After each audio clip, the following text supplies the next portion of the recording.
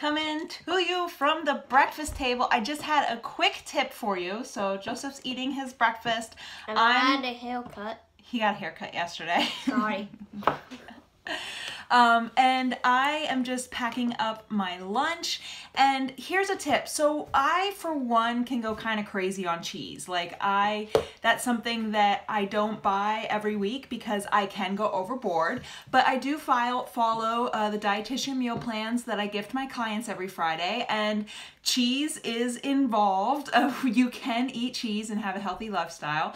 And so when the meal plan calls for cheese, sometimes it calls only for a little bit. So say you only need 1/4 cup of feta cheese for the week, and feta is sold in like huge containers. So I know myself, and I know if I get that huge container, I am going to eat cheese like every meal, every day, just because I can.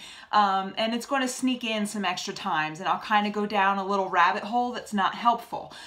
So a tip is go to the deli counter, and you can get just that 1/4 cup of cheese you need. One, it's only $1.30 compared to the $6.99 I would have spent on a large container. And two, it's the size I need. So consider the deli counter and getting smaller containers of those things that you want to have some fun with and enjoy sometimes, but you don't want to let yourself open up for like the big time. So we're gonna finish getting ready for the day, get ready to win the week, and I'd love to know, where do you struggle when it comes to meal prep or meal planning? Perhaps we can work together and I can help you, or just troubleshoot and I'll make it a video in the future.